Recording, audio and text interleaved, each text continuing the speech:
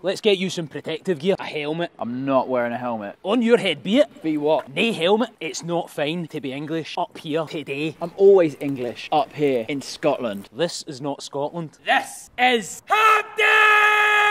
Do you know who said that? Jared Butler. How do you know about Jerry the Cherry? He's the icing on top of Scotland's cake. So he's lying on top of you? Yep.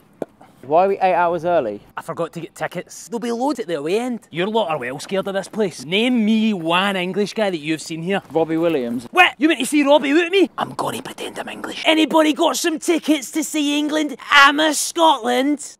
Is this what your dad sounds like when he talks with his mouth? Hampden, home of their national dish. Hampden. Ham's not got a P in it. That's how we say it. Hamp burger, hamp and eggs. John Hamp from Mad Men. Scotland tactics. David Beckham, left foot, chewed off by midges. He's retired. Aye, because of the midges. Jermaine Defoe's about 60-year-old. He's been playing since my granda was wee. Do you know what age my granda's? Dead. That's how old he is. Do you know why Wayne Rooney's called Wayne? Because he plays lit one. Well, he's not in the team anyway. Aye, because it's past his bedtime. Do you think if Scotland win tonight, you're going to the World Cup? That's not how it works. Scotland can still qualify if we beat England. Then we beat Malta, 30-0. And if 2 of the countries in our group cease to exist. Russia, here we come. Forget Vladimir Putin. We'll be putting in the goals. Fancy a pint? I'm not going anywhere with you until you wear your protective helmet. I'm not wearing a helmet. Joe. What? You're a helmet.